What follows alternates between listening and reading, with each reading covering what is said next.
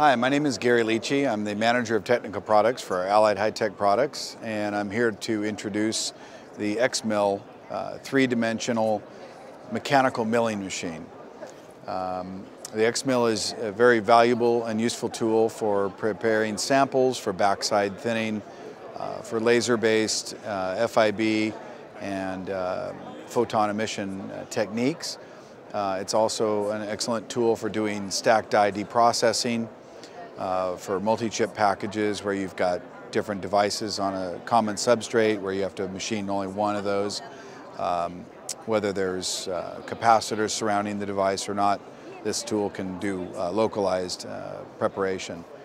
For the physical failure analysis side, pre-chemical decapsulation, removing mold compound down to maybe 5 or 10 microns above the circuit layer, and then modifications or adjustments to that cavity can be made very easily through the user interface of the tool. The 3D module allows you to map a surface contour and from that data machine following that contour. So the diamond tool will then shape the diamond, or shape the silicon rather, to the original profile. And then that profile can then be measured externally or analyzed through another instrument. The modifications to those points can be made and then imported back into the tool. Additional functionality, you can do flat topping of the silicon, and then with the non-uniform thickness, as long as it's below 100 microns, you can do emission microscopy.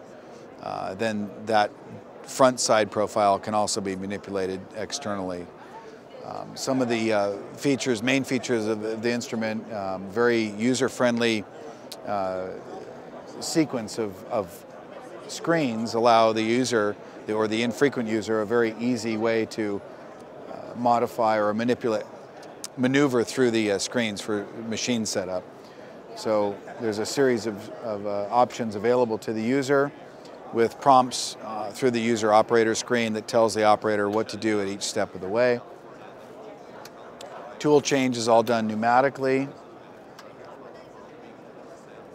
and the system basically runs through a wizard. So every screen will require a certain amount of input from the user so that nothing is forgotten or omitted from the setup routine. The machine features a closed-loop feedback, electronic feedback design for the X and Y, and also for Z. Z accuracy is 1 micron with 100 nanometer resolution. It features an automatic motorized leveling stage, so as samples are mounted unevenly on the glass or the substrate, the machine will correct those mismounting orientations. It also features, again, the wizard-based setup.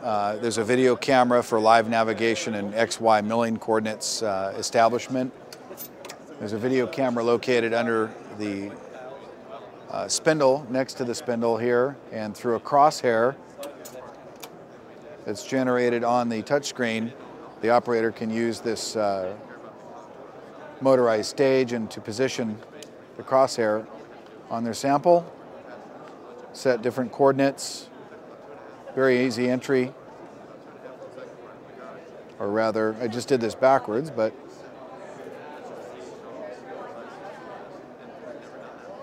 and that defines the milling region to set the machine up. So